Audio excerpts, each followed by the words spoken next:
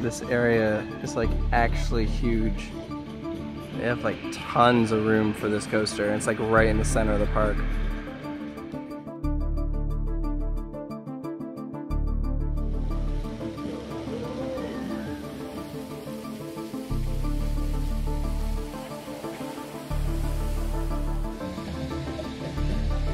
Looks like this one's gonna have black track. Black supports black track. I don't know. It could be kind of slick looking. Although this is kind of in like the tiki area, so I'm curious how that'll fit in.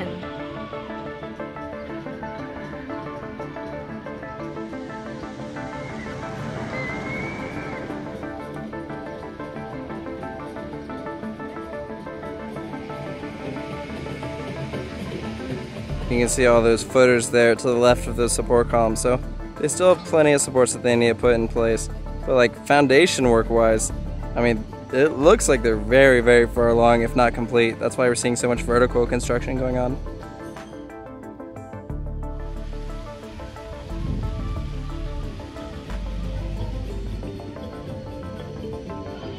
You can see some track over there that is literally in place.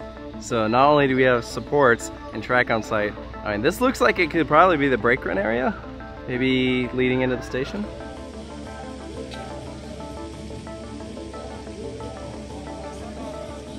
And right down there you can see where that like tubular single rail track meets the thinner track. So that's how you know that that's probably gonna be for a station area. Some point where there's just not a lot of force on it.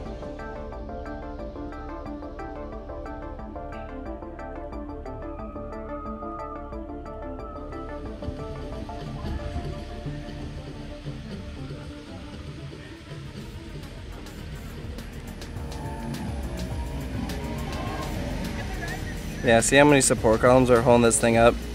That definitely makes me think it's for a launch section. There's no track on this section yet, but again, probably for a launch section. It runs parallel to that other area that we were just looking at.